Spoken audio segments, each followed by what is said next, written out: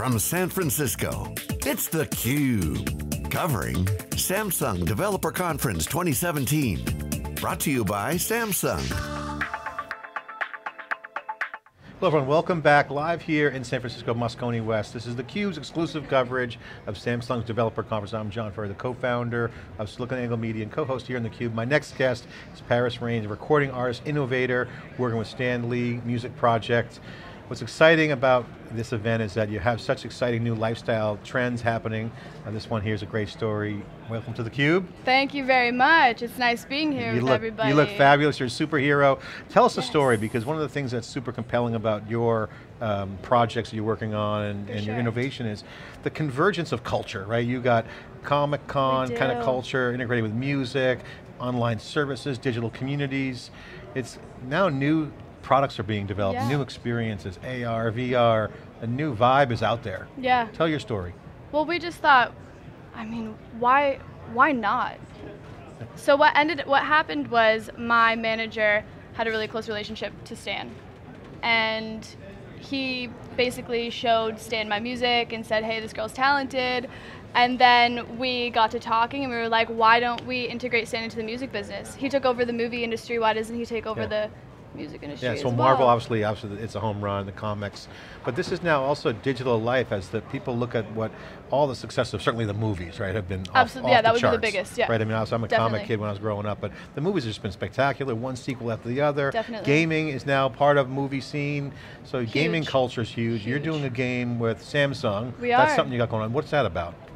I can't say too much about it, to be honest with you, but we're in preparation with Samsung on this new, innovative, high-tech app that's coming out, and it's going to be integrated to, I mean, everything's going to come together. It's going to have my music in it, it's going to have, Stan's going to make a cameo in the game and in my music video as well, and yeah, it's all so that's coming out. You can't really talk what's under wraps, but it's an integrated project. Super under wraps, yeah. You've been successful. You had some viral videos a couple years ago that went viral on YouTube. What's that like? When do you just wake up one day and say, "Oh my God, this is going crazy"? It kind of happens like that with YouTube because you do it all yourself. Well, I work with Aflux Studios. It's in Wellington, and they're a really awesome studio, super high tech, and I got kind of they're kind of family to me. So it was really easy to get with them anyway, so we were like, hey, I did the blue hair thing, and I was like, you know what, I'm set on going viral, this is what I want to do. And the first video I put out got Bitch Better Have My Money by Rihanna. You can say, we're the internet, you can say whatever you want. Oh, fuck it, Bitch Better Have My Money. Yeah. Oh, really, I can swear? Oh, I feel so much more comfortable now. On stage, I felt so Bitch Better Have My Money came out, and it got 1.5 million or 1.3 million views.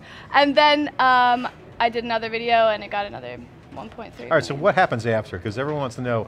Because everyone tries to engineer viral. You can't really engineer viral. Because viral is one of those things where if it has legs, blue, sell your soul. Okay, you sold your soul. Who bought it? The devil. The devil. Yeah, the devil bought it. No. Well, you got I would say, okay, no, for honest talk right now, what you have to do is go on the top charts and pick one of your favorites. Something that is completely not you or you, but you have to do it a different way. So what we did was I work with a producer who's super awesome. His name's Arceus. And we remixed it. And you know how remixes are huge? So we were like, why don't we do a remix cover? And then it blew up. Cool. And that's what happened. So now that you're on the Stan's radar, he's got the whole music. He's been around the block. He's a legend in the community. Success is off the charts. Yeah. What's his creative mind like right now? How are you guys looking at the market? So you're integrating music with comics and with game. Those are I mean, you just nailed it. So what's the creative scene like? You guys sit back, you kick back. What do you talk about? Stan's really big on making the powers unique, and he always has been really great on making sure that the powers are unique. So that's right now we're still in the preparation stage of everything, but we're prepping with Marvel right now. I have to say all the right words in order to not get in trouble. Yeah, so the PR handlers here. I'm gonna get hit a little later.